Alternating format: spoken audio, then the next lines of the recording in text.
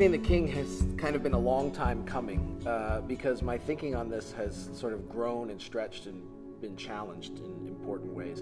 When I started the Cultural Liturgies project with Desiring the Kingdom, I would have envisioned that the last volume would have been something like Hauerwas for Kuyperians, that sort of message of a counterformative polis, of the church as an alternative to society, was exactly what me and my Reformed confreres needed to hear.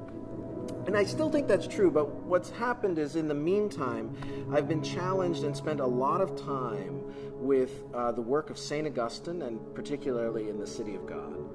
And I've been really deeply challenged by the work of a British theologian and ethicist named Oliver O'Donovan. Awaiting the King could be sort of like trying to rewrite the City of God for 21st century North America.